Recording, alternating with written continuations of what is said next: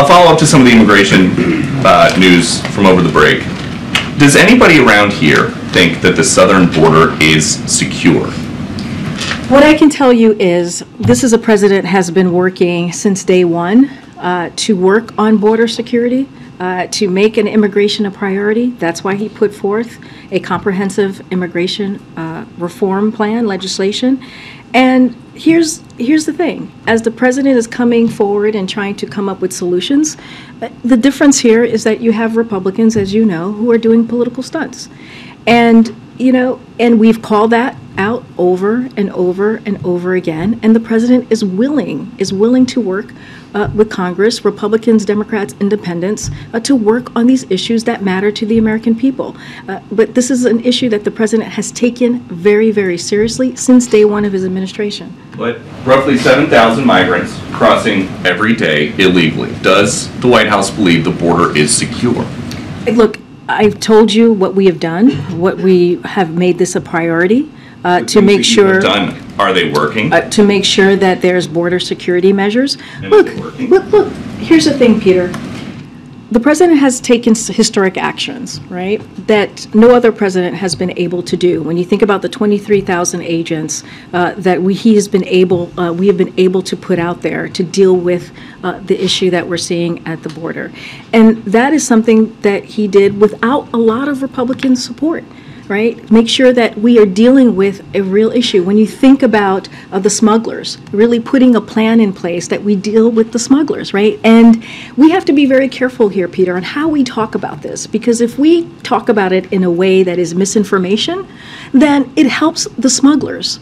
And so these are the issues that the president has taken incredibly seriously. And again, I will say this, I just said it moments ago, he's willing to work with Republicans, he's willing to work with Democrats, he's willing to work with independents to work on this issue, to move forward with his comprehensive plan that he put forward on day one of his administration. And another topic with the... Could you tap into funds from the bipartisan infrastructure law, for example, to try to make some of those upgrades that you're talking about? Well, we'll see what the after action report shows. Don't want to get ahead of that as far as any funding and what needs to happen next. Okay. Thank you, Karine. First, does President Biden have confidence in Transportation Secretary Buttigieg? Yes. Why? Because Secretary Buttigieg he respects the secretary and the work that he has been doing. You have seen the secretary on TV. You have probably spoken to him yourself, and they are doing everything that they can to make sure that the experience that Americans have is a good one. That's why they've held the airlines accountable. You've seen the secretary do that over and over again, and we understand. We understand what Americans have been going through these past couple of months. That's why the secretary has been very clear on making sure that they are held accountable, has put in processes in place to make sure that that occurs. And yes, the president has confidence in Secretary Buttigieg. And then on these documents, how could anyone be that irresponsible? Isn't that what this president says about mishandling classified documents? The president spoke to this personally. He spoke to this personally, and he believes that classified documents and information should be taken seriously. He takes them seriously, and he was surprised to learn by any records have been. I disagree. Here's what happened. Once then why is there a Justice Department? Well, let me explain to you the process. Here's what happened when his lawyers found out that the documents were there. They immediately turned them over to their archives. But they were there they immediately turned them over to the archives. They did the right thing. I'm not going to go into specifics, but what I am reiterating to you is what you heard from the president yourself, Peter, which is how he saw the process and how he respects and truly respects and takes this very seriously, and when he knew and how surprised he was by it, and the actions that the right actions that the lawyers took. Again, this is under investigation, is under review by the Department of Justice, and we're going to let that process continue. How can President Biden be trusted moving forward with America's secrets? Because his lawyers, his team did the right thing. But he had a closet with classified his information lawyers in did it the that right. they found. How did it get there? He was surprised that the records were there. He spoke to this personally. He was surprised that the records were there, And when his lawyers found out and his team found out that they were there, they turned it over to the archives. And now it's being reviewed by the Department of Justice. And just So now, as you all know, there's a special counsel dealing with this guy. thank you, Karine. Another one on Garage Gate. What is the White House trying to hide? Nothing. Someone gave the president a statement to read on Tuesday that was incomplete at best, misleading at worst. Who? So I have read out the president's statement. I have read it out yesterday and what he said. He said that he respects or he takes classified information and documents very seriously. That's what he said. He said that he did not know that the records were there. He does not know what's in them. He said that. You heard from him directly on this.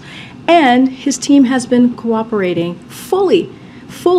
And not only that, again, I'll say this, the Attorney General said this himself, that he heard from the team shortly after. So we have laid out what has occurred here. You've heard from the White House counsel. I just read the statement from his lawyer. And again, you know, we take this very seriously, and the president does as well. When will the White House release a log of visitors to the Wilmington house? You know, Peter, you've asked this question, or your colleagues have asked this question before. Let's not forget what we did here in this White House. We instituted something that the last administration got rid of, which is putting out the White House, making sure that there was a White House log, extensive White House log, so the American people got to see. House where there is potentially unsecured, classified material. Again, I am telling you, we did something that the last administration got rid of, which is instituting the White House logs. Did you ask the last administration why they got rid of the White House logs? Okay, let's go. Let's go. Well, the Fox did. Go ahead. Go ahead. We have the records for Thank you, Karine. Since so many of our questions have been referred to the DOJ and to the White House counsel's office, I'm sure you can understand that we're in sort of information blackout where DOJ refers us to the special counsel, they're not holding any briefings, White House counsel refers us to DOJ. So if you are not able to talk about this from the podium, would you invite a DOJ official to take our questions here? To the briefing? No, you would have to go to the Department of Justice. That is not, this is a legal matter that is currently happening at the Department of Justice. And the president has been very, very clear when it comes to these types of legal matters, when it comes to investigations, he's not going to interfere. He wants to make sure that we give back the independence that the Department of Justice should have when it comes to these types of investigations. So certainly would not be bringing them here. So I would refer you to the Department of Justice. I was just very clear. If you have any questions, I would refer you to the White House counsel's office. They did a call for 45 minutes yesterday, speaking to many of you. I believe there were more than 200 people on that call. And so I would refer you to my colleagues at the White House counsel's office.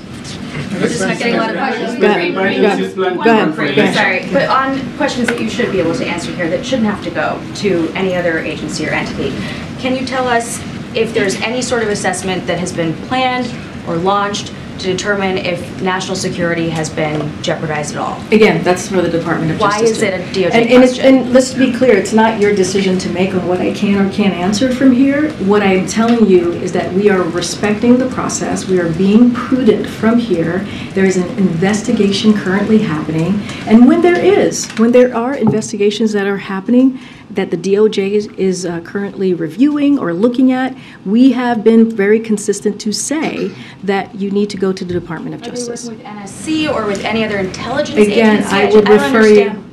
It's very clear. I just laid out. There should be no confusion here. There is a legal process happening, and I would refer you to the Department of Justice. Okay, go ahead. From this president. Go ahead, Peter. Thank you, Karine. When you found out that the FBI had located even more classified materials in Wilmington, which four-letter word did you use? Oh my goodness, Peter. Can't say. Okay. President Biden is still intending to run for re-election in 2024, right? I'll just repeat what the president said after the midterm election, which is he intends to run. I'm going to be very careful from here, as you know, because we are covered by the Hatch Act, and I'm not going to speak further to his process. Is there a precedent for people running for president after FBI agents search their sock drawer? Say that one more time. Say that beginning part. Is there a precedent for people running for president after FBI It sounds like agents? it sounds like you already know that the answer to that question. Look, here's what I don't know the answer to that question. Here's An FBI search of a president's residence is a big deal. Here's what the president's going to focus on. He's going to focus on continuing to deliver for the American people. That's his focus. That's what he focuses on every day. That's what he's been focusing on the last 2 years. And nothing is going to change that. You think about the bipartisan infrastructure legislation, you think about the Inflation Reduction Act, you think about the CHIPS and Science Act, the bipartisan one, the last two that I mentioned, done in a bipartisan way. That's what the president wants to do. He wants to continue to deliver on his economic plan that is going to build the economy from the bottom up, middle out. And that is what matters to the president. The House Oversight Committee chairman says this document situation has all the makings of a potential cover-up. Is President Biden involved in a cover-up? We have been very clear here from this administration. The president has been very clear that he takes this very seriously when it comes to classified information, when it comes to classified documents, and that his team has been fully cooperative with this legal matter. Anything else, Peter? And I'm going to be very serious. You asked me kind of a question that everybody laughed at, which was interesting question to ask. But any other underlying questions that you may have, I would refer you to my colleagues, the White House counsel. I'm going to continue to be prudent. I'm going to continue to be consistent and refer you to any questions you have there. Good, Steve. Thanks, Karine. After a special counsel was named, but before the FBI searched, President Biden went to his house in Wilmington. What was he doing in there? I would refer you to the White House counsel office. So it was something relating to this case? I would refer you to the White House counsel's office. Okay. Do you think that this story was leaked by someone trying to bruise the president politically ahead of a re-election announcement? I would refer you to the White House counsel's office, as they've been the ones who've been closely involved. Okay, more basically, we know the president did it. Why did he do it? I would refer you to the White House counsel's office. In the president's own words, he admits to having information that wasn't his. Why did he smuggle it out? I will let the statement of the president stand for itself. I'm just not going to go into down a rabbit hole with you on this. Why did he not tell you about it? Karine, yes, thanks. Slight shift to topic. Haiti. So, when you talk about infrastructure, you say it's important for the president to have a chance to speak directly to the American people. Why doesn't he want to speak directly to the American people now that some big cities are bracing potentially this weekend for riots? So he put out a statement yesterday, and I think when a statement comes from the President of the United States, it has a powerful impact.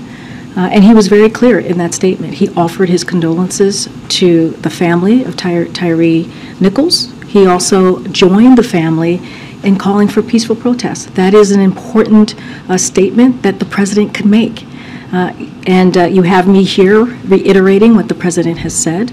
And we're going to continue to do that. It's not the first time. I've laid out the Dobbs decision was a time where we were calling for peaceful protest, and there's been other times even before then. So, and let's not forget Election Day, where we did the same. So I think the president's words really matter. They have weight, and it's important that the American people heard from him directly. Okay, on the documents, have any more classified documents been located in any places associated with President Biden? I would refer you to the White House counsel's office. Okay, and why do White House officials insist that the president self-reported the classified materials if his lawyers initially called the White House and not the Justice Department? I would refer you to the White House counsel. But we heard from this podium the other day that President Biden self-reported the materials. That's not exactly what happened. Who did you hear that from? John Kirby. Well, I would refer you to the White House counsel. Go ahead. Just one more on the lab leak news from the Department of Energy. with all of this information coming out, and obviously the president had ordered a multi-agency effort that included the Department of Energy to try to, get at the origins question. But looking, with hindsight 2020, and now these conclusions coming out from parts of this administration, was it prudent to have, at the time, some administration officials voicing support for one origins theory over another, like Dr. Fauci did in a couple instances? He said, my belief is that it's most likely natural transmission. Dr. Collins at one point sent an email to Dr. Fauci that was discussing the lab leak theory as a conspiracy theory. So given where we're at now, looking backward and with respect to how we talk about these things, if it ever happens in the future, is it prudent to have members within the administration voicing support for one theory over another if there isn't a consensus of that? So I do want to speak to Dr. Fauci, because the political attacks on someone like Dr. Fauci, who and public officials more broadly, but Dr. Fauci, who has spent his career saving lives, whether it was the AIDS epidemic or as we are just coming out of this COVID, this once-in-a-generation pandemic, these attacks have been counterproductive. They have not been helpful. This is someone, again, who has spent his almost entire career fighting for the well-being, the health of the American people. And so I just want to call out the political attacks. I think, again, it's not been helpful. Dr. Fauci himself has said he agrees with the president that we needed to get to the bottom of this, to get to the bottom of where COVID originated. And that's what the president did from almost certainly the first few months of his administration. And we have been grateful. Again, we have been grateful to Dr. Fauci's wisdom. We've been grateful to Dr. Fauci's advice during the COVID response, and we have been very, very clear here. We need to know more. We need to get to the bottom of how COVID-19 originated, and so that is why, again, that is why the president directed his IC and his intelligence community to get to the bottom of this. And so I'll leave it there. More broadly than Dr. Fauci, though, I guess what I'm getting at is there was not so long ago a point where anyone asking the question of whether a lab leak was a credible theory that should be looked into, a lot of those people were derided as fringe, conspiracy theorists. So are there lessons learned, looking back about how we discuss theories when we don't have all of the answers? So here's what I can tell you is the president's commitment to getting to the bottom of this, right? That is what's the most important, so that we can share this with Congress, we can share this with the American people. That is why he asked the IC to do its work. And right now, there is no consensus. There is no consensus. You heard this from Jake Sullivan yesterday. You heard this from my colleague just moments ago. And we are going to do everything that we can. The president is asking his team to do everything that they can to figure out where it originated, because of what could potentially happen next, because of the potential of having another pandemic. And I think that's what's... Why is President Biden afraid of China? The president is not afraid of China. Did you see the president last week when we went to Ukraine, went to Kyiv? This is not a president that's afraid of anything. It was a historic trip that many of you said was brave. So clearly, this is a president that's not afraid to go to a war zone. He's not afraid to go there when there's no military presence on the ground. So there's nothing that this president fears. China flew a spy craft over the U.S. The president didn't really do anything to China. And according to the FBI director, China may have created something that has killed more than 1.1 million people in this country. And President Biden is not punishing them. So you're giving me two things here. So let's take them in parts.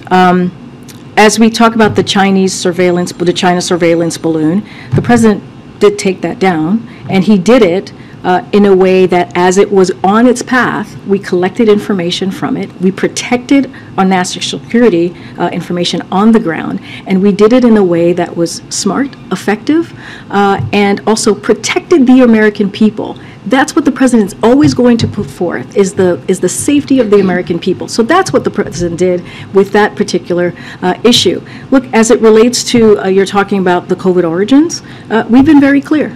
We've been very clear that we need the data. and we need to figure out how to get to the bottom of the COVID origins. And that's something that the president has said since the beginning of this administration. So that none of that has changed. But with his campaign, it was all about shutting down the virus and how hard it is for families with an empty chair at the kitchen table because of COVID. If we now know, according to the FBI director, who is most likely responsible for all those empty chairs at all those kitchen tables, why not do more to try to hold them accountable? So I'm going to flip that on its head for a second. It was because of this president that took action. By the way, the last administration did not have a comprehensive plan to actually, Responding to COVID, where did COVID come from? If we know... Peter, you can't tell, first of all, you can't tell me how to answer the question. I'm going to answer it for you, right? So just give me a second. So because he took those actions, he actually helped to save lives. Because he took action to make sure that people got shots in arms and put a comprehensive plan in front of the American people and put in the work, we actually were able to get to a place where COVID is not gone, but we now are in a place, we're in a different place in the pandemic, and that's because of the president. And that's because of his leadership. So let's be very real about what the president has done over the last 2 years to take on COVID, to make sure that the economy is growing again, to make sure that we're really working for the American people. So that's number one. I want to be very, very clear on that. Now, to your question about COVID origins, as we know, we have seen many different conclusions, right, from the intelligence community. Some of them have made some conclusion on one side, some of them have made conclusions on the other side, some of them say they don't have enough information. So I want to be also very careful there as well. And it was because of this president, very early on, the first several months of his administration, he went to the intelligence community and said, we need to figure out how to get to the bottom of this. We need to figure out how this all occurred, because who knows, we have to try and prevent any future pandemic. So that is the work that this president did. And it included clearly the Department of Energy that has national labs. And so now they're continuing to double down and try to get to the bottom of this. Our relationship with China has not changed. It is very different, very clear, very different than how we've seen it in the last administration. All right, I'm going to continue. Go ahead. Thank you. I have a question about the Willow Project in Alaska. What's more important to President Biden, improving energy security or reducing fossil fuels? So, first of all, it doesn't have to be one or the other, right? Well, we can try to be both. In 2019, I guarantee you we're going to end fossil fuel. So this project would just be dead, right? So here's what I can say about that. The president did meet with the Alaska delegation last week at the White House. He always appreciates me speaking and meeting with the full delegation, understand what their concerns are. So I'll leave it there. And when it comes to that specific decision, that's something that the Secretary of Interior is going to make. So I'm not going to get ahead of where she's going to be. But the president has met with the delegation, and I'm just going to leave it there. Okay, and another subject. How worried should Americans be about China spying on them here at home?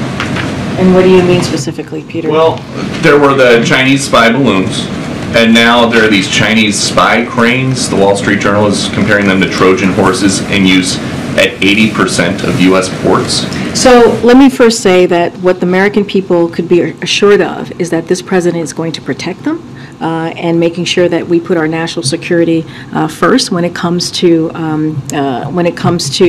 anything that they feel could threaten that. And the president has shown that. He's shown that over and over again. So on the cranes, don't have any comment on that specific reporting. I would refer you to the Department of Transportation and the Department of Defense, who've been tasked with Congress to study this particular issue. The National Security Council, in close coordination with the Department of Homeland Security and Department of Defense, Coast Guard, and members of the Intelligence Committee, have been actively working to address potential cyber vulnerabilities across the marine transportation system.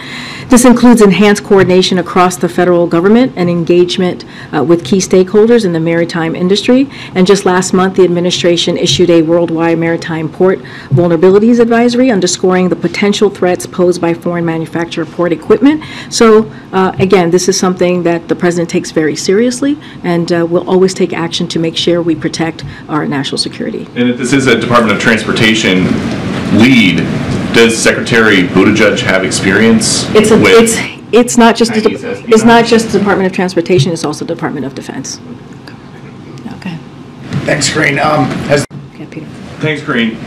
So, cartels kill Americans on this side of the border with drugs, and now they're killing Americans on the other side of the border with guns. Why is President Biden so comfortable with cartels operating so close to the U.S.? Well, let's be very clear. Let me take on the drug part here, because since you brought this up, because of the work that this president has done, because of what we've done specifically on fentanyl at the border, it's at historic lows, historic levels that we have been able to record a number of personnel working to secure the border because of what we've been able to do. Seizing that fentanyl, we've done it in a historic way.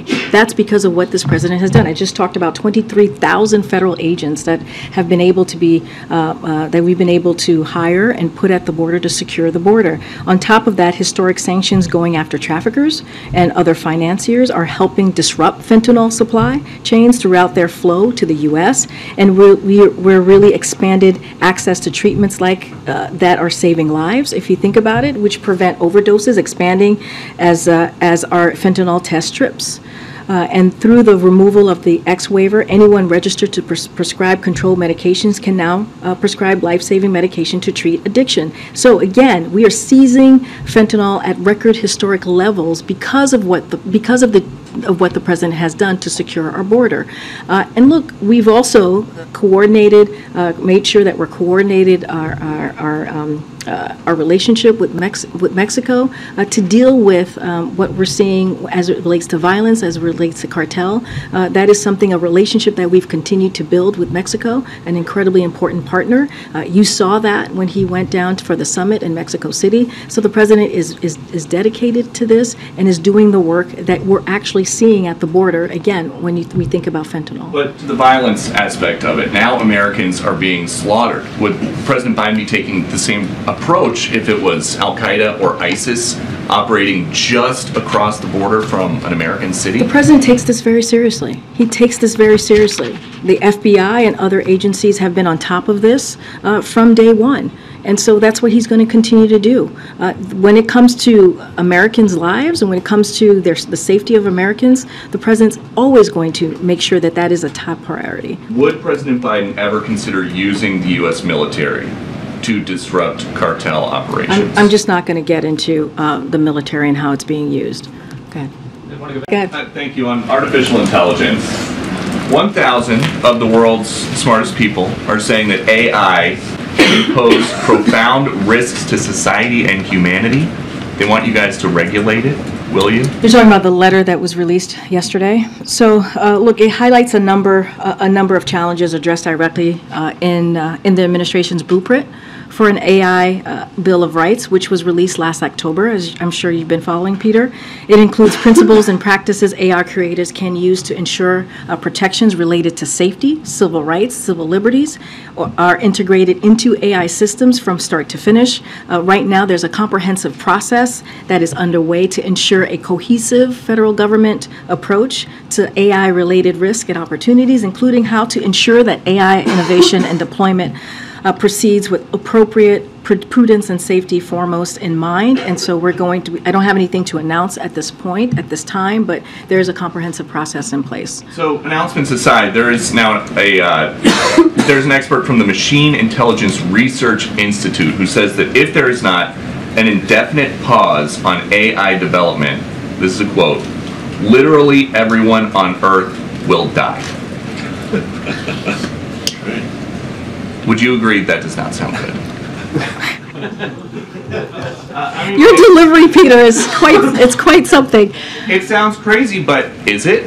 All I can say is that there's a comprehensive process in place. We put out a blueprint back in October, as you know. I don't have anything to share. We have seen the letter. We understand what their concerns are. Again, a comprehensive process. We'll let that flow. So, is President Biden worried that artificial intelligence could become self-aware? Look, there's a comprehensive process. We are taking this very seriously. We put our blueprint out back in October. I just don't want to get ahead of our findings and what that's going to look like. But it is a cohesive federal government approach to AI-related risks, as you just laid out in a very dramatic way. But clearly, Is there anything more dramatic? I mean, you just read it. Literally everyone on Earth will die. Pretty dramatic. Pretty dramatic. We're going to move on. But thank you, Peter. Thank you for the drama. Go ahead.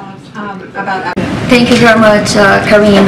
Not asking about Trump, but about the precedent that this opens. Does the White House believe that a former president could or should be indicted? I'm just not going to comment from here. Okay. All right. Oh, go ahead, Peter. To follow up on that, President Biden is a lawyer. Is he And concerned? the President of the United States and the Commander-in-Chief, but go ahead. He is, but as a lawyer, is he concerned at all that a local DA indicting a former president could, down the line, open up the possibility, set the precedent, that local DAs that don't like former President Biden could indict him? I'm not going to comment from here. Why don't you have more to say about the Trump It indictment? is an ongoing case, and I've been very clear about that. We've been prudent about that, not commenting on ongoing cases, and we're going to stick to that. But for Peter? better or worse, all that anybody in the country is talking about at this exact moment while we were in here is Trump. And they look here to find out what the White House thinks about it. And Well, I think the American people should feel reassured that when there is an ongoing case like this one, that we're just not commenting. and so does the lack of comment mean that you do not think anything happening in New York today is one of the top issues facing the country at the moment? That's your assessment. That's not my assessment. I'm just laying out the facts that we are just not going to comment on an ongoing case from here. And we've been very consistent, we've been very prudent, and we're going to stick there. All right, Peter. You got this Ireland trip next week. Oh, boy. How does The dramatics. How does a Biden trip to Ireland help counter China or end the war in Ukraine? So let me just say a couple of things. The president is certainly looking forward to taking this trip to Northern Ireland and also the UK. He'll be heading out on Tuesday. We certainly will have more to share on this trip coming in the upcoming days, as my colleague just said on Monday. But I also want to lay out here the important important history between U.S. and Ireland, right? When you think about the waves of Irish immigrants who help shape America's spirit of freedom, that's incredibly important as well. And I think telling that story, the president going there and being able to touch on his own family story and the stories of many of Americans here, Irish Americans here, as you think about how this country was created and built and put together by immigrants, I think that's important. I think that's something that's important to highlight. And the president looking forward to that. Thank you, Karine. First on the news of the day. Does it bug President Biden when former presidents suck up all the oxygen? What's important to the president is to continue to focus on the American people. That is what's important to the president. So he's good to lay low for a couple news cycles then. So look, here's the thing, Peter, and this is what we will speak to. We will speak to the fact that this is a president that has been able to get historic pieces of legislation done. When you think about the infrastructure legislation, something that, we heard many times during the last administration, Infrastructure Week, guess what this president was able to do? He was able to bring both sides together to get this done.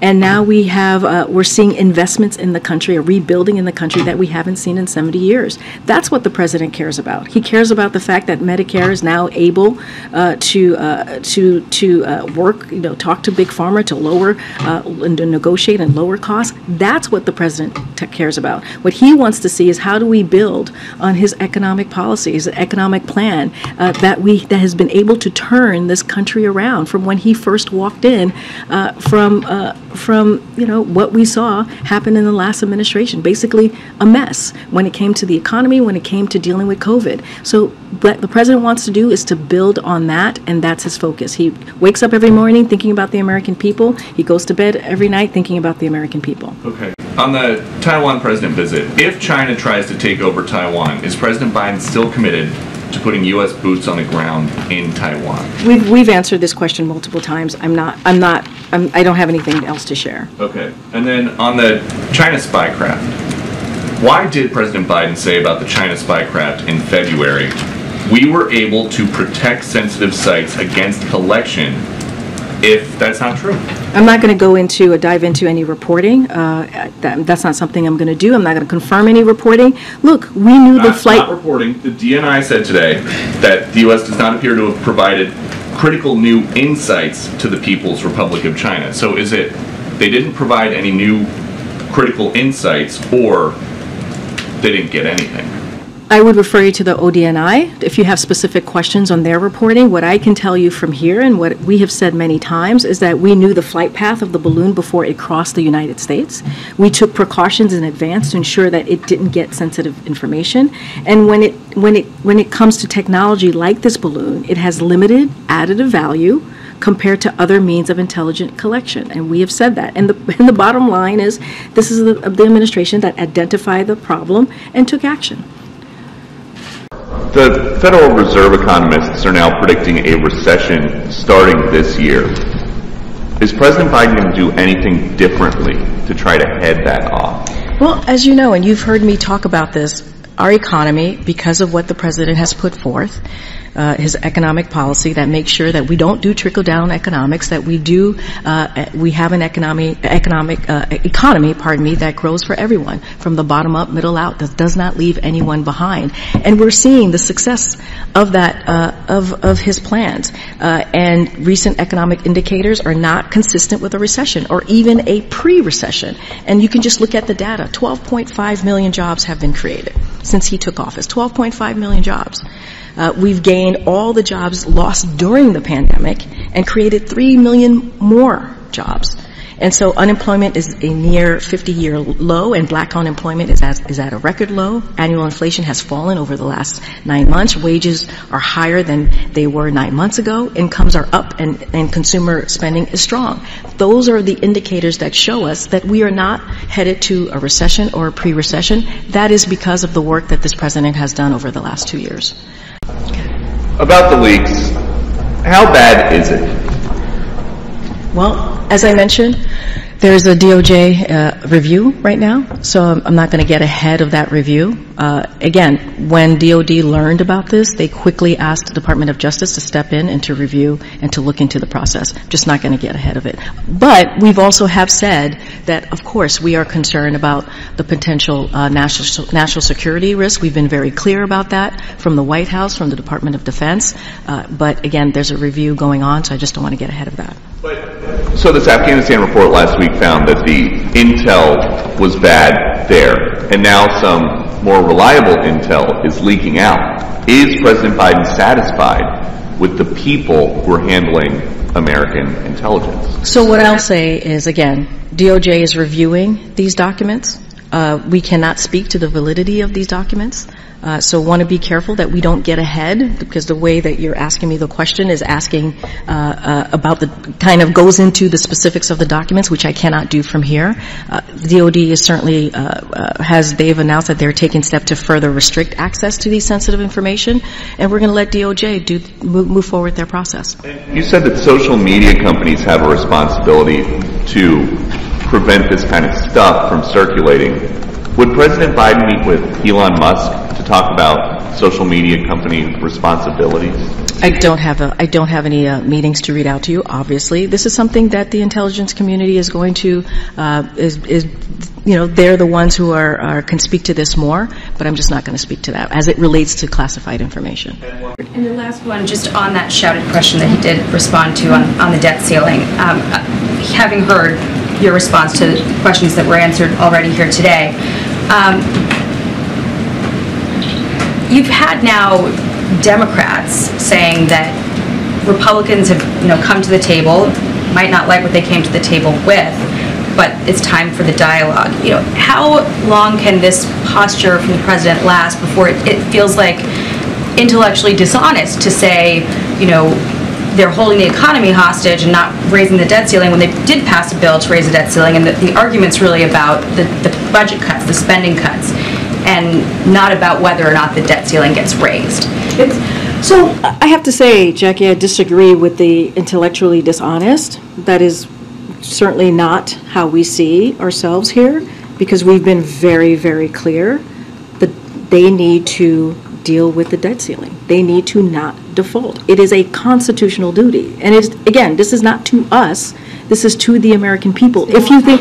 Without conditions, like unless it's a clean bill, they won't touch. I've been very clear, without conditions, we will not negotiate. There's nothing new there.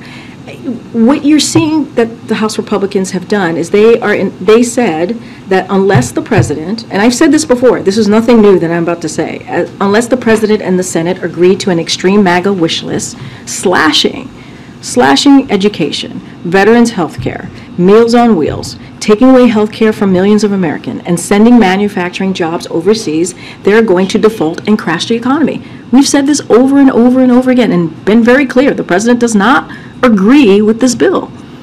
He believes, and we believe, and the American people deserve this, that they need to do their constitutional duty. They need to do this so that they are not holding, the economy, our American economy hostage.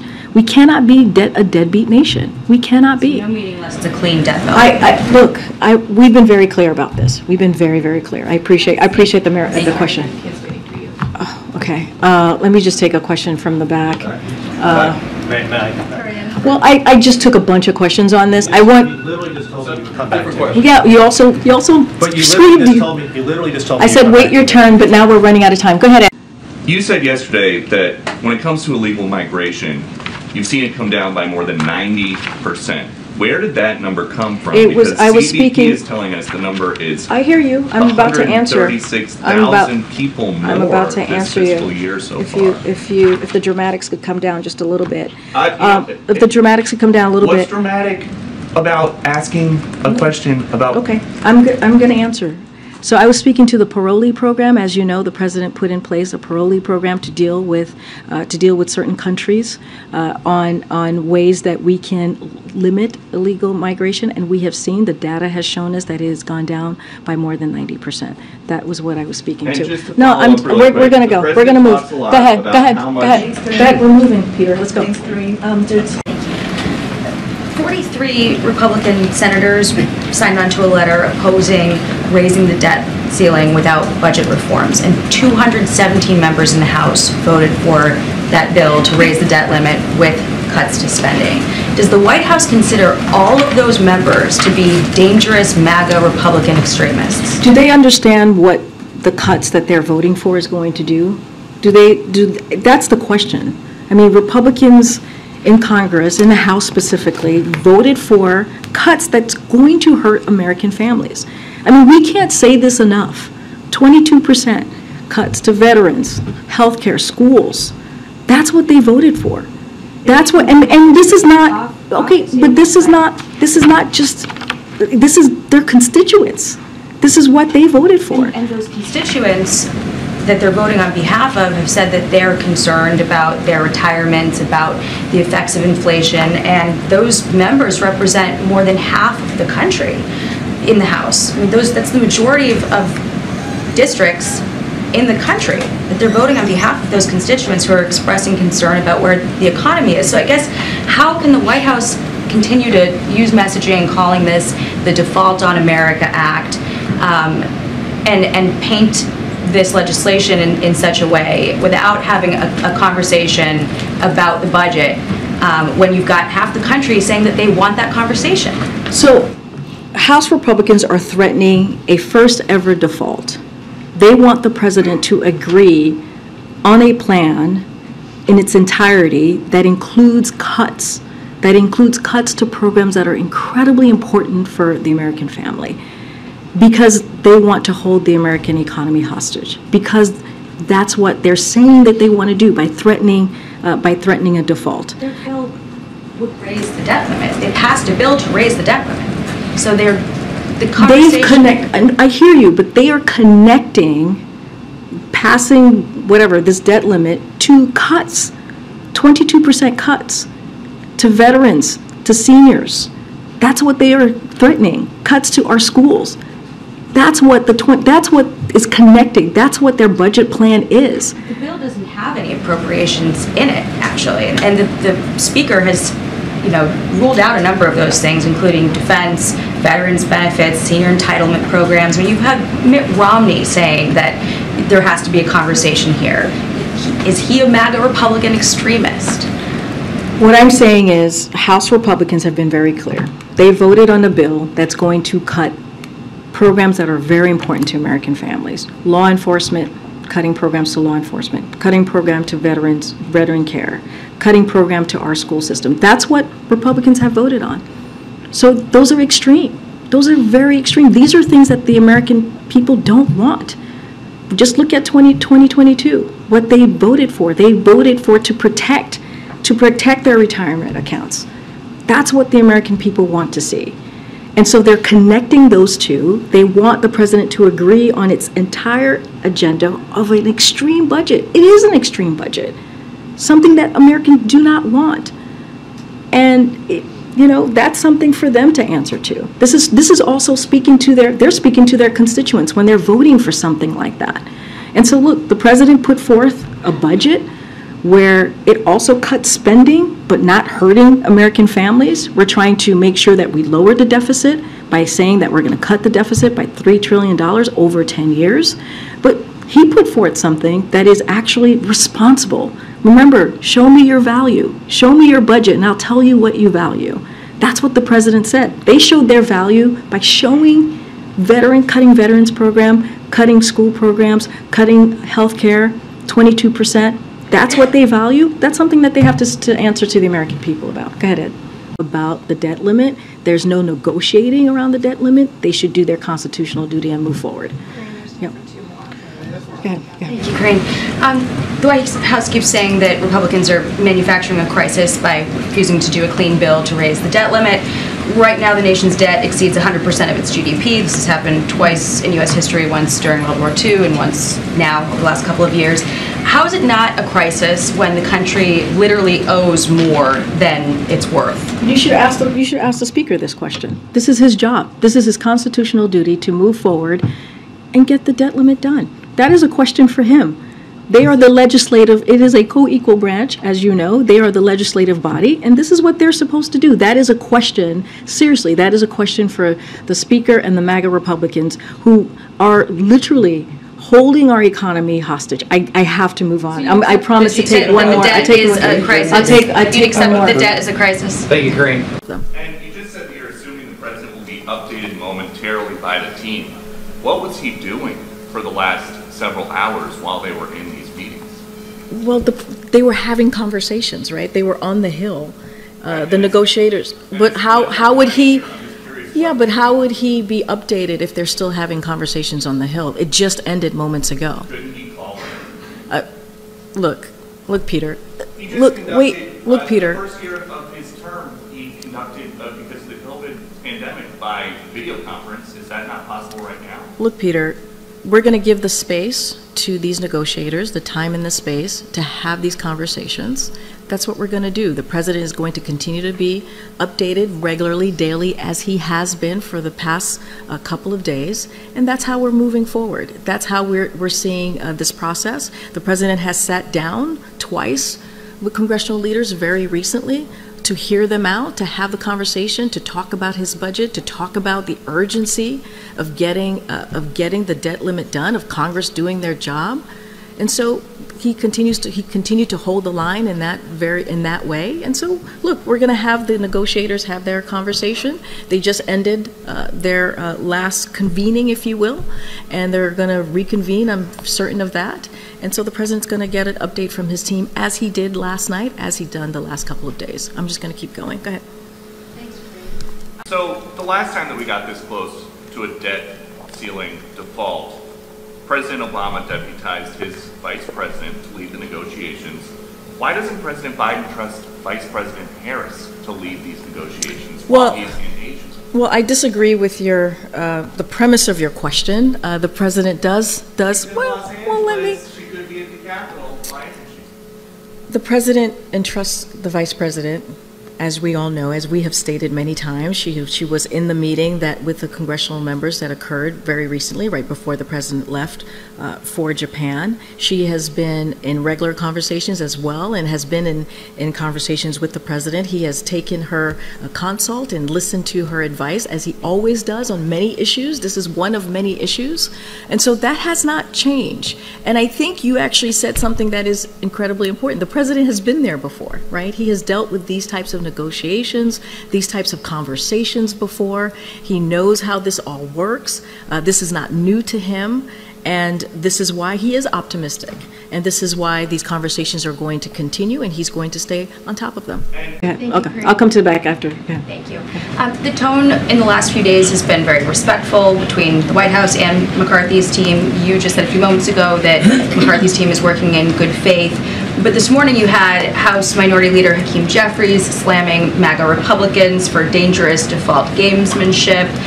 You had Pete Aguilar saying McCarthy's beholden to the most extreme members of his party. So is House Democratic leadership undermining the work of the administration right now? Not at all. We are aligned with them, with the leadership on both the House and the Senate, and that continues, and we have been aligned with them for the past several months. Does Jeffries speak for the party here? I believe he's the leader of the Democratic caucus on the House, so I would presume that is a yes. So it just seems like there's a bit of a divide between the rhetoric that he's using and the rhetoric we're hearing out of the White House. Look, I think multiple things could happen at the same time. Clearly, Leader Jeffries is a partner in this, has been a partner as well as Leader Schumer. That will continue, and I'll just leave it there. I'm going to go to back. The discharge provision, one more. Is that at all a signal that House Democrats doubt the president's ability to lead the country to a solution here? Well, that's an extreme analysis or final kind of analysis there. I would say if you look at what the president has done the last 2 years and the leadership that he has shown in passing historic pieces of legislation, bringing the Democrats together in passing in the Inflation Reduction Act, when he brought the Democrats together to pass his first legislation, which is the American Rescue Plan, that helped get the economy back on its feet. That is a president that has led. That is a president that has continued to lead. You look at the economy has been able to create 12.7 million jobs. It's been able to see an unemployment rate at one of the lowest that we have seen in modern time. And that's going to continue if we continue to do the work of the American people, get this budget negotiation done. And here, that's at stake. The work that this president has done, that is what's at stake right now. The district tradition, that would be like an end run around what the president is doing. Absolutely not. Look, I would refer you to Congress on their processes and what they're trying to do in Congress. But to say or suggest the president's leadership is in question, I think is completely false. I disagree with that premise, and certainly with that question, because if you look at the last 2 years, if you look at what Democrats have been able to get done with the leadership of this president, that is the complete opposite of what you just laid out. Go ahead, April. Peter, I haven't seen you since Japan. Nice to see you again. I'm sure. You can say it's nice to see me. It's nice to see you too, Peter. It's been more than a month since the re-election announcement. Is President Biden going to hold a campaign event ever? So I will say this to you, Peter. As you know, we follow the rule of law here. We believe in following the rule of law as it relates. Hold on. As Not it relates. Asking you to weigh in on the impact of election, just his schedule. You'll have to schedule around rallies. I'm about to answer your question here. As it relates to anything that is connected to the campaign, any rallies, any events, any endorsement, anything that is connected to the 2024 re-election, that is not going to certainly come from here. That is going to come from his campaign or the DNC or the DNC. So you can't say if he will be campaigning for re-election. I'm just not going to comment from here. And then on 2024 re-election. Another story. The Hatch Act does exist. A group of experts now say that AI poses an extinction risk, right up there with nuclear war and a pandemic. Does President Biden agree? What I can say, you're speaking to the letter that was provided today, made public. And so, look, the president and the vice president has been very clear on this as it relates to AI. It is one of the most powerful technologies, right, that we see currently in our time. But in order to seize the opportunities it presents, we must first mitigate its risk, and that's what we're focusing on here in this administration. As you know, the AI, we brought some CEOs here recently that the president and the vice president hosted to the White House to reiterate their responsibility for these specific companies have to ensure that products are safe before they are released to the public. And so I will leave it there. I know there's a letter that went out today from Elon Musk and CEOs. I will let the public read that letter, but again, we have been very clear on that, how companies need to be responsible as it relates to AI. It's been months. Great. All right. Go ahead, Peter. Thank you. What is President Biden's top domestic priority? Well, we've always been very clear that his economic policy is something that's important, especially when he walked into this administration. The economy was on its head because of the COVID response that was not existing and not with the last administration, and what the president had to do, right, to make sure that we were dealing with COVID, to make sure that we were dealing with the economy. And so he put forth, along with Democrats and also in a bipartisan way, some historic pieces of legislation that turned the economy around. When you think about 12.7 million jobs created, when you think about unemployment at the lowest that we've seen in 54 years, that has been a top priority for the president, and it continues to be. And lowering prices as it relates to the economy certainly is something that the president takes very seriously and continues to work on with his team. And so today's talking about climate. There's a lot of action with China, and you mentioned high prices. So what is the top priority overall? He is the president of the United States. There are multiple issues, multiple topics that the president has to deal with. That is the job of the president, right? He talked about climate. It was not just about climate. It was about how we foresee the season coming up with hurricanes, the fires that we've seen across the country, how we're dealing with that in this country in a serious way, protecting lives, protecting communities, thanking the first responders. That's important, and Americans care about that across the country. We've talked about the bipartisan budget negotiation, which is incredibly important, right? Because we're talking about how to deal with the economy for the American people in a way that helps all, and also make sure that we do not default. All of those things are important. All of those multiple issues are something that the president has to deal with on a daily basis. And one more, why hasn't TikTok been banned yet? Look, as you know, there's a CFIUS review. I'm going to just leave it there. It's being reviewed by that committee, and so the president thinks it's an important issue to deal with. But I just don't have anything else to add beyond. Thanks, Karine. Nikki Haley also last night refused to answer a question about whether she would sign a bill for a 6-week abortion ban if it came to her desk, saying that the administration has not yet outlined their position on whether they would sign bills allowing abortions at 37, 38, 39 weeks. Could you give us the sort of correct position of the administration in terms of what kind, if any, kinds of restrictions on abortion the administration supports? So I didn't watch this town hall, so can't really speak to exactly what she said. What I can speak to, what the president has said, which is that he will continue to call on Congress to restore Roe v. Wade. And so if you know the particulars of Roe v. Wade, you see what the president stands. So I'll just leave it there for now. And one other one on Nikki Haley. She also said that a vote for President Biden is a vote for Vice President Kamala Harris. What do you say to anyone who is questioning whether the president would survive a full 4-year term? So let me just say this. I'm not going to comment on the 2024. She is a candidate, so I want to be very careful here. And we do follow the Hatch Act, so I want to be really, really mindful here. Look, this is a president, if you look at his track record, and I'm saying this more broadly, if you look at what he's been able to do, he has been able to push forward and get done historic pieces of legislation. He has gotten more done than any other president when you think about the infrastructure legislation. When you think about the last president, it was a joke. We were talking about infrastructure week. It was literally a joke. Now you hear this president talking about infrastructure decade. When you think about being for Medicare, being able to negotiate and lower cost for Americans, that matters. That matters to the American people. When you think about actually creating jobs, good paying jobs, which is part of this president's economic policy, that matters to the American people. The president literally just was able to get done a bipartisan agreement on the budget, which many people didn't think he would be able to get done. And this president was able to get done. So look, this is a president that's been attacked during 2020, where people said, oh, he's not gonna win. He's not able to get it done. There's no way he's gonna be the next president, and he made it happen. In 2022, the same thing. There's going to be a red wave. It's not going to happen. Democrats are in trouble, and look what happened. And because of what the president was able to go and do and make sure that there was a message out there that Americans can see on what he's been able to do and what Democrats were able to do, he really had one of the best midterm outcome for a new Democratic president in 60 years.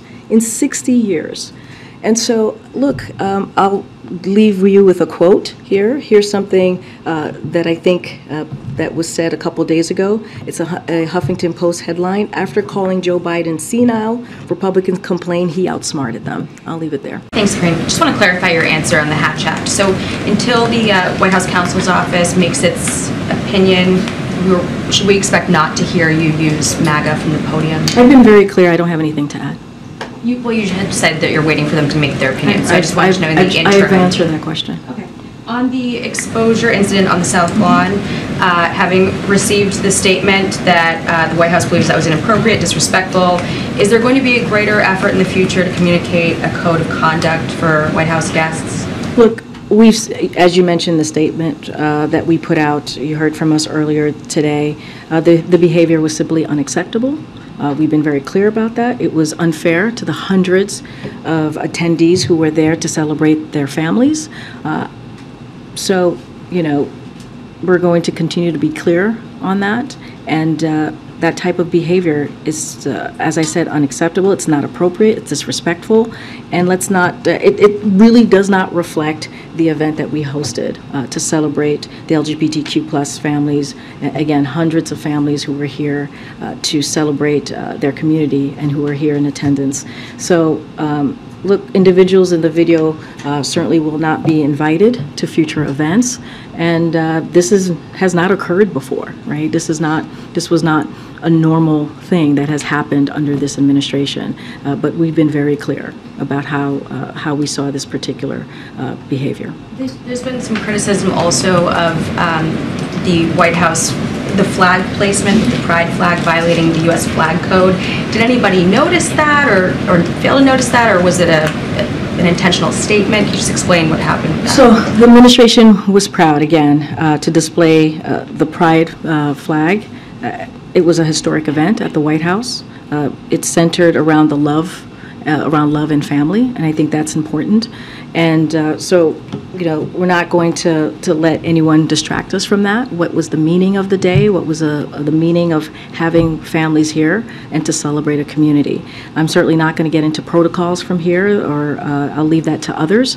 And so, we're proud of this historic event that we were able to put together here on the South Lawn for our families. And so I'll leave it there. And one more on. Okay. It's great. One more on cocaine. How determined is the president to get to the bottom of who brought illegal drugs into the White House? Secret Service is getting to the bottom of it, and that's what matters, and it's under their purview. But the question was, how determined is the president? The president thinks it's very important to get to the bottom of this. That's why Secret Service, which is under their purview, is looking into this, and they're going to look into what happened this weekend. So the president thinks it is incredibly important to get to the bottom of this. Will the administration be appealing the injunction, the ruling? I just said the DOJ is reviewing this injunction, and they're going to evaluate their options. So it's for their decision to make. And then, can you just respond to the judge's accusation that each topic suppressed by the administration was a conservative view? He had a pretty strong statement. The U.S. government seems to have assumed a role similar to an Orwellian Ministry of Truth. Can you respond to that? I'm just not going to respond to the Attorney General or the judge. I'll let the Department of Justice do that. And then I know you can't talk about 2024. This is like the sixth question. I know, I'm sorry. I'll let you go after this. I know you can't talk about 2024, but how will this ruling impact the administration's efforts to get its messaging out ahead of the election? I'm just not going to speak about 2024. We respect the rule of law, and I'll leave it there. Okay, guys, I'll see you. I've missed you. Welcome back. Thank you. It's good to be back. Yeah? How's baby Karine? She's good. She Oh, baby KJP. very nice to her dad. Oh, during your Just your like leave. adult KJP. Oh, that's good. That's good. Okay. I have another question that you probably were not expecting. Okay. Does President Biden want to limit Americans to 2 beers a week? Where is this coming from? Maybe I didn't miss you so much. Where is this coming from? All right. Well, Dr. George Koob, who is the director of the National Institute of Alcohol Abuse and Alcoholism, says the U.S. may soon follow Canada and recommend just 2 beers a week. How do you guys think that's going to go? Let me tell you what I'm not going to get involved in that question right there. I have no idea. I've not seen the data. I cannot speak to this. I will leave it to the experts and not weigh So if in. the experts say 2 beers a week, that's okay with President Biden? I will leave it to the experts. I'm just not going to comment on that. Okay. Something else. The Secret Service is paying $16,000 a month now to stage near Hunter Biden in Malibu.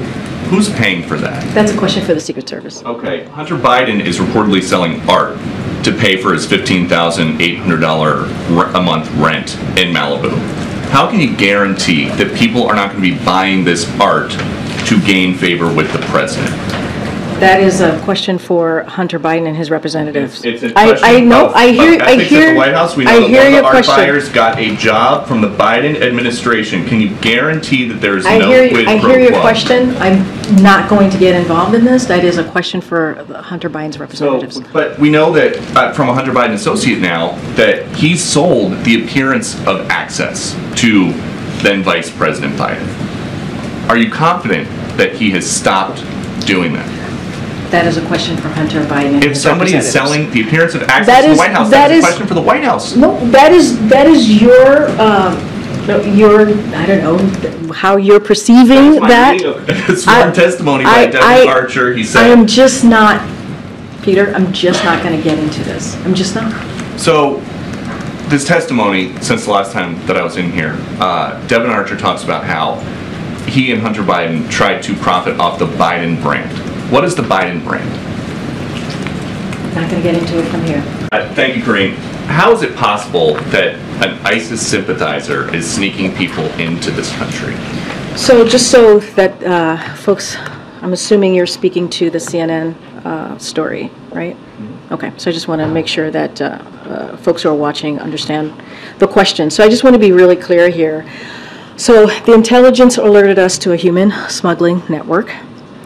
We moved fast and successfully to disrupt it. So just want to be very clear that. And we were you say that you disrupted it. Are you saying that you know where all of the people this ISIS sympathizer snuck into the country are? If I can answer the question, I'm sure I'll touch on everything that you want to ask me. So again, intelligence alerted us of this human smuggling network. We believe and we move fastly and we successfully disrupted it. So let's be very clear about that. And we are grateful. We are very grateful to the law enforcement for their quick work and their vigilance on this. Now, to your other part of the question, smugglers have been detained overseas, including one linked to the foreign terrorist organization. No sign, there's no sign that anyone moved by the smuggling network has terrorism connections, so I want to be clear there as well. And what we were able to do as precaution, people brought here by smuggling network are being subject to extra vetting and are all in removal proceeding. And in addition to that, anyone coming across the border outside of the network who matches the profile of those in the smuggling network is subject to extra vetting, detained, and put in expedited removal proceedings as well. You said that there's no sign of a plot, but isn't it true that the U.S. has to be right with preventing terrorist attacks 100% of the time. They only have to be right once. So let's be very clear. I want to be really clear here. We are committed. This is a White House that is committed to making sure that we are protecting our homeland and also protecting the American people. That is our commitment. We will continue to be vigilant on that, and so want to be incredibly clear on this. And we are thankful. We are grateful for our law enforcement who acted very quickly here, and they disrupted. They successfully disrupted the smuggling network. We've seen human smuggling networks operated by the cartels for years. Why the sudden urgency with this one? We have always and will be and have been vigilant here when it comes to making sure that we are protecting our homeland. That is something that this president is committed to. That is something that this administration is committed to. We will always be, and we will continue to be. Let's not forget that this was successfully disrupted, and it was because of the quick act of our law enforcement that we are incredibly grateful to. Assumption to make. I mean, that's a ridiculous assumption to make. Go ahead, Peter. Thank you. Eric Adams, the New York mayor, is saying about these migrants in New York City, any plan that does not include stopping the flow at the border is a failed plan. So why aren't you guys stopping the flow at the border? We are stopping the flow at the border. If anything, what the president has been able to do on his own without the help of Republicans in Congress, something that he had to do on his own again because Republicans refuse to give the funding necessary to deal with a situation, a broken immigration system that has been broken for decades. What they choose to do is play politics, but the president has put a plan that is indeed, the data showing is that it is indeed slowing down the flow of unlawful migration, and that is because of the work that this president continues to do without the help of Republicans. Okay, and just one more. The president said over the long weekend that he hasn't had the occasion to go to East Palestine. I just haven't been able to break. The derailment was on February 3rd. President Biden has not had a break since February 3rd. The president will go to East Palestine. He promised that he would, and he will. You saw him. So he was not on a break when he was in Lake Tahoe? I will say this again. The president is going to go to East Palestine, as he has said that he is committed to do. You saw him just this Saturday visit a rural area, right, that was devastated. Some parts were devastated by Hurricane Idalia, and he was there with the First Lady. They were able to hear directly from the American people, and he was able to talk about what is it that they need. What else do they need from the federal government? So the president is going to go to East Palestine. I don't have a time or date to announce at this time, but he will go. Okay. Thanks, Karine. Thanks, Karine.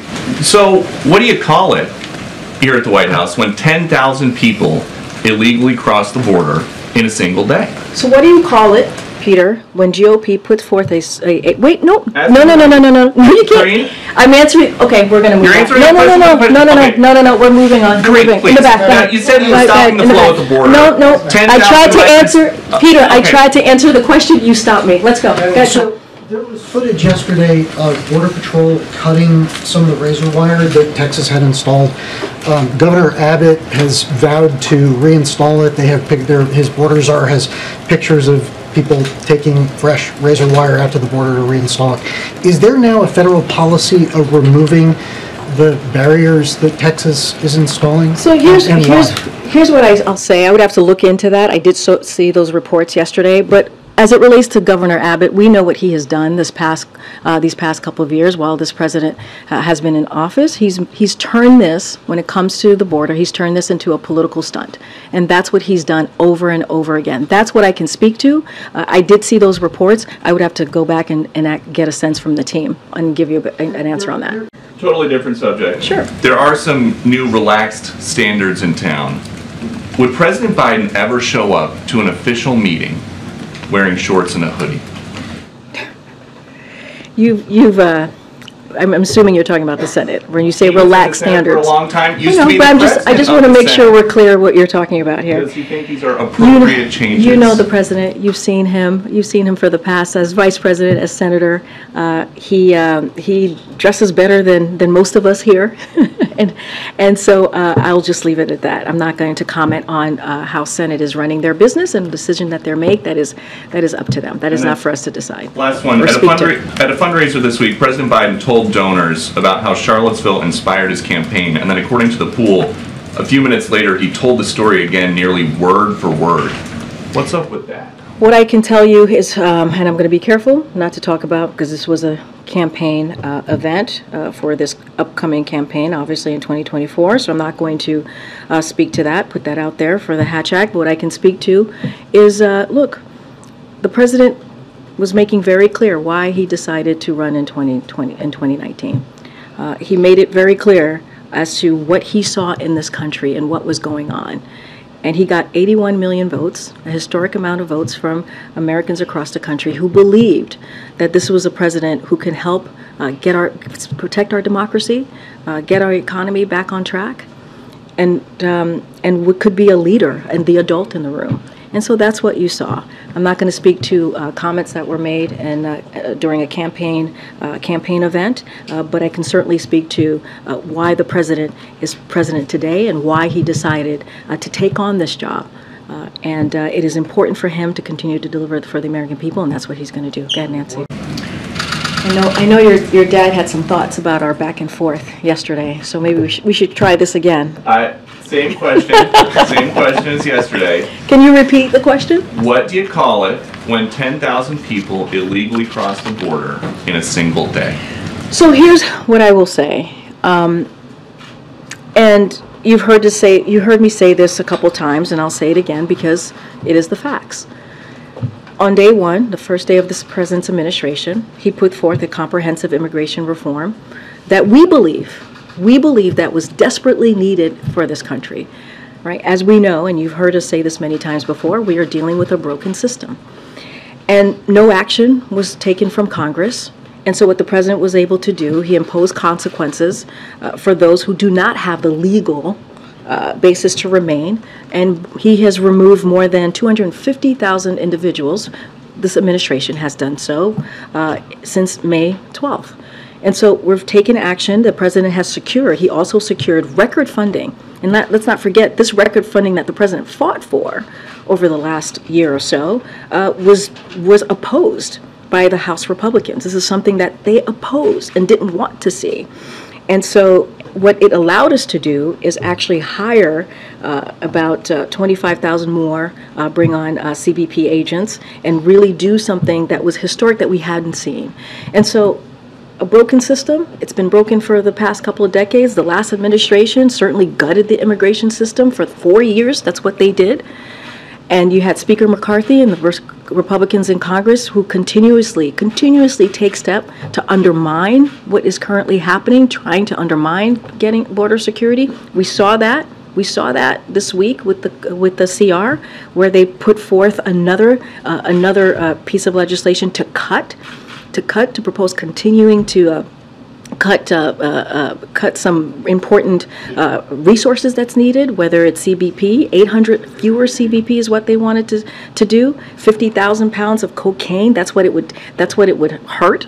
Right, in trying to prevent that from coming in, right? When you think about more than 300 pounds of fentanyl, when you think about more than 700 pounds of heroin, more than 6,000 pounds of methamphetamine to enter the country, that's what they were trying to prevent from the work that we're trying to do, prevent from coming into the country. So we would love to do this in a bipartisan way, but we're not seeing that. What we're seeing from House Republicans is wanting to defund DHS. But when you spoke last month, Yeah. and you said, we are stopping the flow at the border. Is 10,000 migrants in a single day stopping the flow? What I will say is, I just mentioned 250 individuals have been stopped who do not have the legal pathway from coming in. That has been since May 12th. And as we are, looking at Eagle Pass, and I know this is where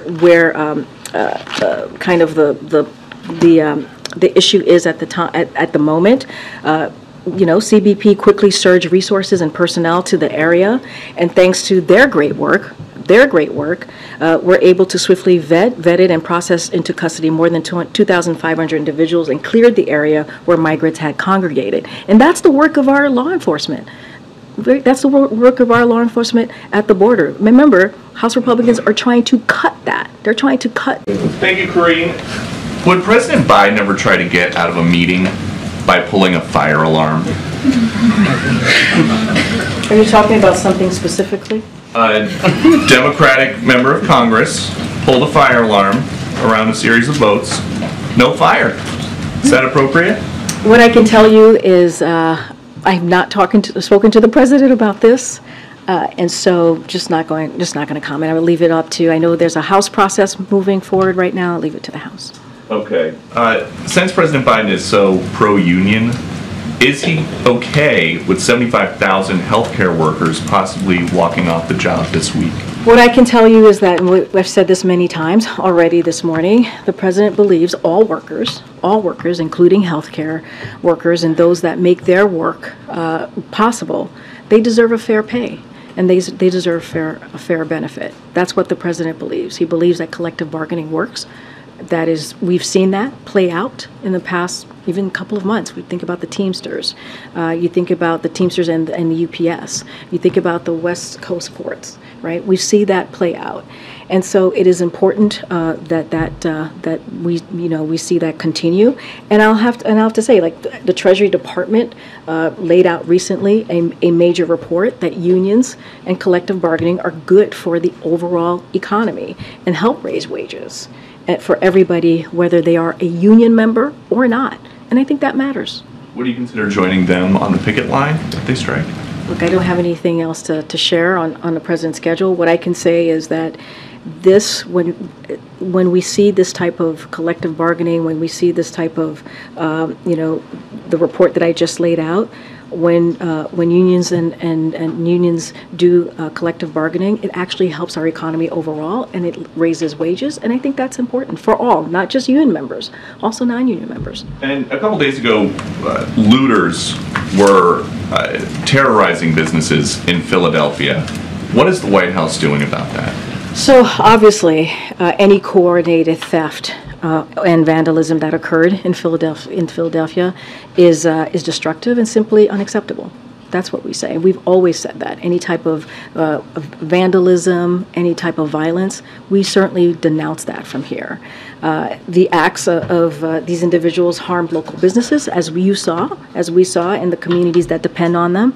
But I also want to be clear, because the police commissioner in Philadelphia did say, and he said this on the record, that looting was the act of opportunists taking advantage of an unrelated protest. But obviously, and we have been very consistent here when it comes to any sort of vandalism, certainly looting or any type of violence. We are going to simply condemn that, and it is unacceptable.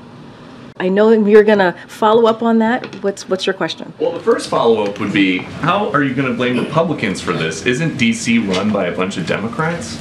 I'm going to speak to what the president has done, right? The president has been very, very straightforward about what he has done to make sure that communities are safe. American Rescue Plan, not one Republican in Congress voted for it. Not one. There were billions of dollars in that plan, in that act, to make sure communities across the country got funding so that they can indeed hire more police officers so that they can keep their communities safe. Republicans had nothing to do with that.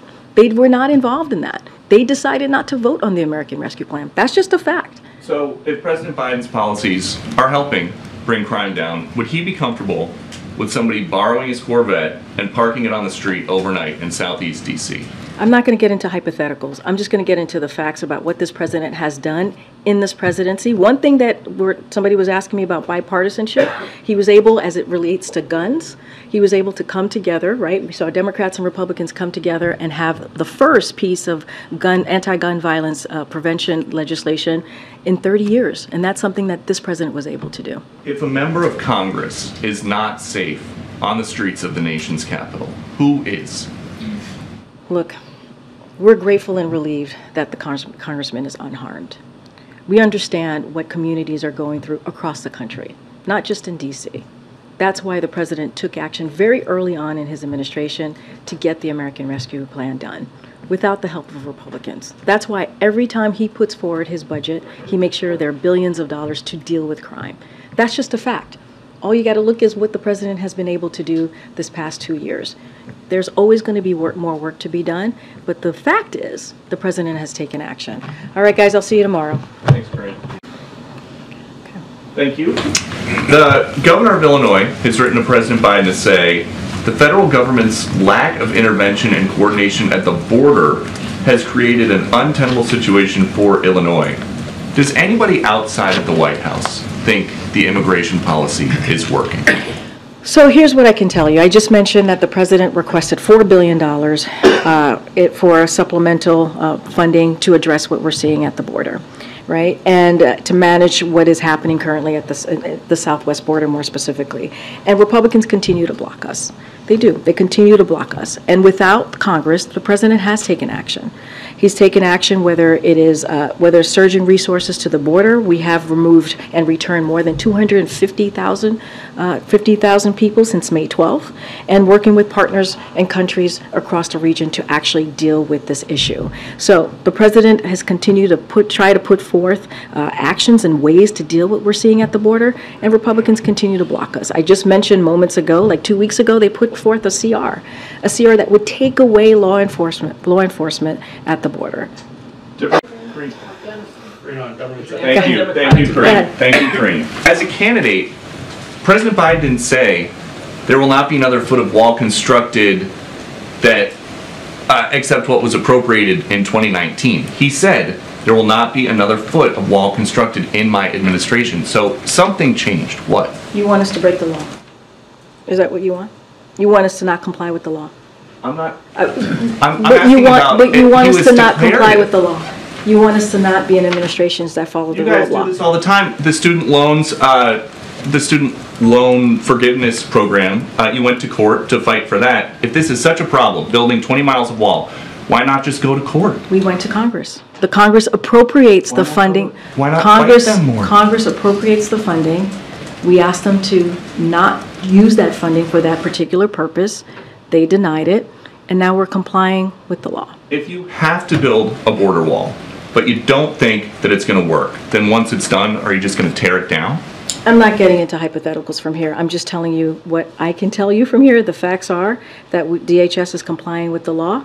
This is from this was under fiscal year 2019 under Republican leadership, and DHS is required to do this. The president asked multiple times of Congress to reappropriate. They did not, and we're not complying by the law. Thanks, everybody. It's anti-democratic to blackball newspapers. Thank you, Karine. Does President Biden think the anti-Israel protesters in this country are extremists? What I can say is what we've been very clear about this. When it comes to anti-Semitism, there is no place. We have to make sure that we speak against it very loud and be very clear about that. Remember, what the president decided to, when the president decided to run for president, is what he saw in Charlottesville in 2017, when he saw neo-Nazis marching down the streets of Charlottesville with vile anti-Semitic just hatred. And he was very clear then, and he's very clear now. He's taken actions against this over the past 2 years, and he's continued to be clear. There is no place for this type of vile and despite this kind of rhetoric. And we hear you guys, though, talk about extremists all the time. It is usually about MAGA extremists. So what about these protesters who are making Jewish students feel unsafe on college campuses? Are they extremists? I've been very, very clear. We are calling out any form of hate. Any form of hate. It is not acceptable. It should not be acceptable here, and we are going to continue to call that out. And let me be very clear. This is a president that has continued to have that fight in his office, in this administration. You know, when he repealed Trump's Muslim ban on his first day in office, that is something that this president did. He also established an inter-policy committee to counter Islamophobia, anti-Semitism, and related forms of bias and discrimination. We have taken this very, very, very seriously, from the president all the way on down. does President Biden look at these anti-Israel protests on college campuses and think it's nice to see that the country's youth are so involved, or does he think the next generation is doomed? Here's the thing. There's no place for hate in America. I'm telling you, there's no place for hate in America, and we condemn any anti-Semitic threat or incident in the strongest terms. And you heard me say at the top, I gave a message to students who are feeling under threat right now, right? You know, we're tracking these threats very closely. We are there for them. No student should have to be able to go to class, live on campus in fear. And, you know, these incidents, these reported anti-Semitic incidents at schools and on campuses, that should not be. We have to condemn them. We have to condemn them. Catcher. Thanks, Karine. The senators are having some talks this week about an immigration deal that would unlock Ukraine aid. Is the White House planning to get involved with those, even sit in on them? I'm just not going to negotiate from here. Okay.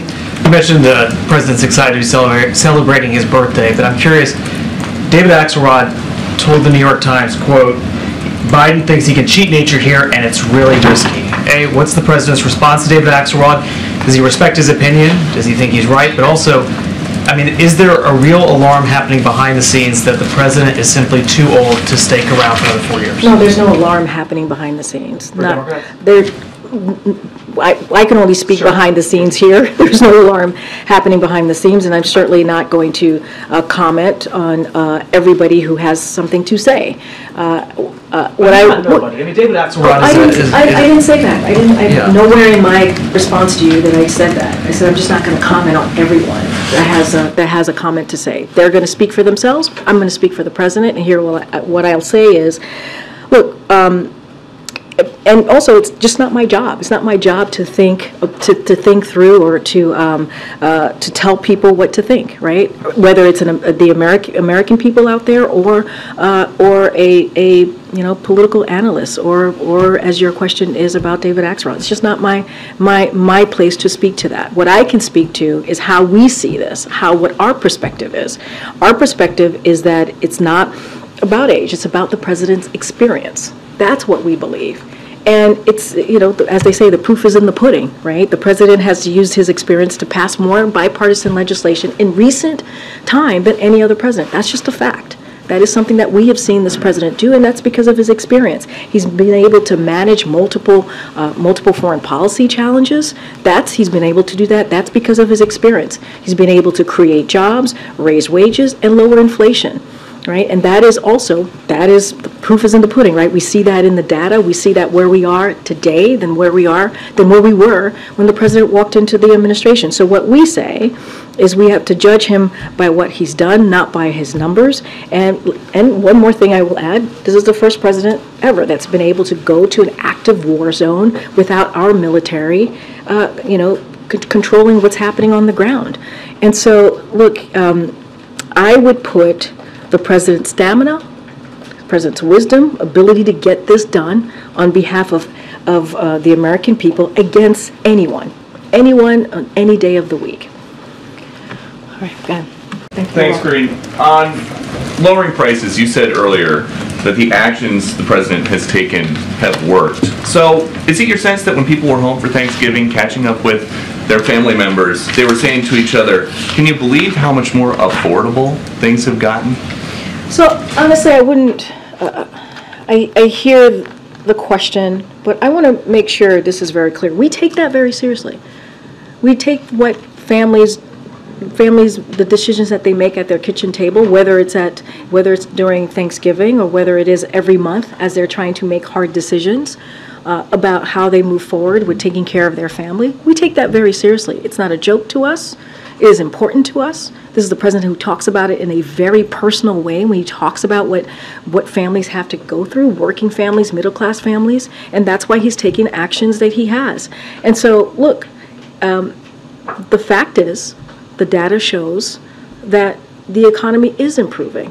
The data shows that households remain in a strong financial position. Household wealth is at a record high, with lower income households seeing the largest gain since the pandemic. Those are indeed what we're seeing. But we don't take lightly. We do not take lightly what Americans and families continue to feel. That's why the president at 2 o'clock is going to talk about what the actions that he's taking to continue to lower costs. But why do you think it is that when you say the economy is improving and President Biden says the economy is improving, that a majority of Americans outside of this building are not buying it? So here's the thing. When we walked into this administration, the economy was on a tailspin. That is the fact. Because of the last administration, because of the Trump administration, because of how they dealt with COVID and the pandemic, because they didn't have a comprehensive plan. The president came in, he passed the American Rescue Plan, which was able to get the economy back on its feet, which was able to open up small businesses were able to open up, schools were able to open up, and we understand what Americans have been feeling over the last 2-3 years. It's going to take some time. We get that. It's going to take some time, but it does not take away how we have seen the economy getting back on its feet. We actually had to fix the problem that we saw that the last administration left us. But almost 3 years in office, inflation is up over 17% since President Biden came here. And you're saying that's still Trump's fault? Inflation is moderating because of the actions that this president has taken. Doesn't that mean that prices are going up slower? They're still high. It's going down. The prices are going down. If you look at for a perfect example, I mean, I just talked about last week how turkey prices, the cost for turkeys is going down, the cost for eggs is going down because of the actions that were taken. I just talked about supply chain and how that affects the economy, and that's because of the president's action that he's taken. And if you think about gas prices, it's down by $1.70 since its peak because of the actions that this president has taken.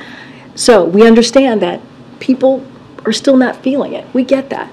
But doesn't mean that we're not going to continue to talk about it. Doesn't mean that the president at 2 o'clock is not going to talk about how he's lowering costs, right? And let's not forget what Republicans are doing on the other side of again, Pennsylvania Avenue.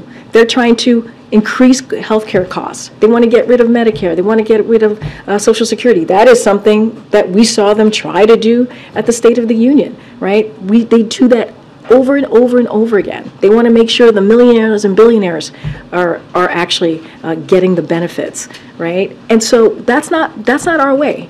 Our way is to build the middle class from the bottom up, middle out, and the president believes in that. He talks about it. You're going to hear him talk about it in about an hour, and that's going to be our focus. I get. Yep. Thank you, Karine. Are you surprised that I'm calling? Just one question. Sure. Does the Department of Education have any guidelines to ensure that schools receiving federal funding have reasonable protections for students from threats of violence, harassment, intimidation as part of their code of conduct? So reasonable protections in order to get the federal funding. So I would have to go back or refer you to the Department of Education. That's such a specific question, so I just would have to go to the Department of Education because I don't know which programs you're specifically talking about or how that works, so I just need to... Related to the university president's testimony and how, the university presidents were saying that their codes of conduct may not designate any of the language, the infantata language, as against their rules unless it turned into... Well, look, as far as it relates to funding and how that works, I would have to certainly refer you to the Department of Education. We have been very clear, you heard me yesterday, about how we feel when we see hatred, the way that we have seen go up in a community like the Jewish community, anti-Semitism. We're going to call that out. It is unacceptable. We're going to have the moral clarity here. This president has had moral clarity on that. And so we're going to continue to be steadfast and call that out and say anti-Semitism is unacceptable. Okay, Michael, thank you. Will the White House announce Hunter Biden's presence on Marine One moving forward? That's something that we've never done. This is the family. The family gets to travel with the president, and that's been the case with every other president. And so it's not something that we have done or we would be doing moving forward. The reason I ask is just with the legal trouble he's facing, leaving him off the list would appear to sound like an effort to conceal him. And I guess the question that it begs is, why does the president think it's appropriate that taxpayer dollars should be used to fly him around when he's been indicted and justified a congressional subpoena? So I will refer you to Hunter's personal representatives as it relates to any questions about the legal affairs. But as you know, as it relates to the past couple of days, as I just stated to your colleague, is that, the president and their family were obviously, it was a somber anniversary that they were recognizing. So you could imagine what that is like for them. And I'll say lastly, and I've said this many times before, the President and the First Lady love their son very, very much. But as it relates to anything in regards to his legal affairs, I would have to certainly refer you to his representatives. I just don't have anything else to add on that. And real quickly on Bidenomics, the White House is trying to sell this Bidenomics message heading into the election year. But we have a new Fox poll, and it shows that nearly half of voters, 46%, say the administration's policies have hurt them. And voters don't see the economy getting any better. They're twice as likely to see it getting worse next year. Why is that? So I'll say this, and we've talked about this many times, right? The last few years have been challenging for the American people. We know that. Coming out of the pandemic, when the president walked into this administration, the economy was in a tailspin. It was. And so the president did everything that he can to make sure that we get this economy back on track. And we understand that Americans, feel like things are still unaffordable. We get that. And that is something that the president has said himself very recently. And that's why he's going to continue. When it comes to, that's why the Inflation Reduction Act is so important. Matter of fact, no Republican voted on that act. If anything, they're trying to repeal some really important provisions that deals with lowering the prescription drugs, right? That deals with lowering health care, that deals with lowering energy costs. And so that is something that the president signed, and only Democrats voted for it, no Republicans did, and it's going to help the American people. And so there are historical actions that this president has taken that has shown, the data shows, that the economy is in a better place. But we understand that Americans don't feel it right now. That's why we're going to continue to talk about junk fees, making sure that that is something that we deal with, right? Making sure that we're beating Big Pharma and lowering drug costs for Americans. So there are ways that we're going to continue to make sure that the number one thing when it comes to Bidenomics that the president deals with, lowering costs, we're going to put that front and center. Matter of fact, the president's going to be in Milwaukee, Wisconsin tomorrow. You'll hear directly from him. He'll talk about Bidenomics. He'll talk about how small businesses is at the pillar of Bidenomics and how important it is. We have seen record application, more than 14 million applications for people wanting to start a small business. And that is because Bidenomics is indeed working. Thanks, everybody.